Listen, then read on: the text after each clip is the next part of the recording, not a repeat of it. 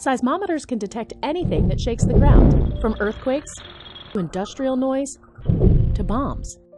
But how do seismologists tell the difference between, say, an earthquake and a large bomb exploding when both release intense ground-shaking forces? Let's examine two methods that are used. The first will introduce compressive and extensional effects of seismic waves as they are reflected in focal mechanisms, and the second will show actual seismograms. When a bomb detonates, the concussive effect pushes seismic energy in the form of compressional P waves, similar to sound waves, in all directions away from the point source. Let's watch it in map view using springs to show the compressions. When the P waves reach each of the seismometers, they record an up signal because the ground is bumped up as compressional first motions. An earthquake doesn't explode from a point, but by sideways slip on a fault plane. When the fault slips, it both pushes the rock ahead with a compressional force and pulls on the rock behind, resulting in an extensional force. Let's replay it using springs to show these compressions and extensions. The part of the fault moving towards the sensor causes a compressional first motion, and the part of the fault moving away from the sensor causes an extensional first motion, recorded as a down on the seismogram. This process means that seismic stations record both extensional and compressional P waves.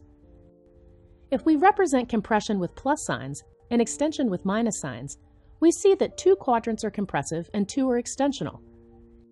If we darken the compressive quadrants, a distinctive pattern called a focal mechanism arises. This pattern tells us that there was a horizontal strike-slip motion on this fault. A variety of patterns indicate whether the fault was normal, reverse, strike-slip, or a combination. In the case of the bomb, all regions of the pattern have pluses.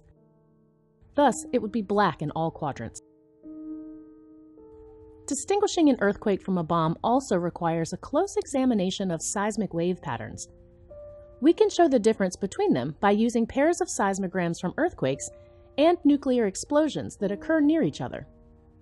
Because the seismic energy of an explosion pushes outward equally in all directions, the result is strong P waves and weak S waves.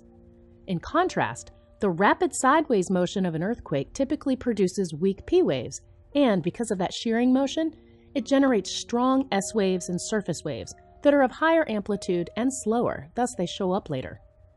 In summary, the two principal methods to discriminate between an explosion and an earthquake are by using their seismograms and by their focal mechanism.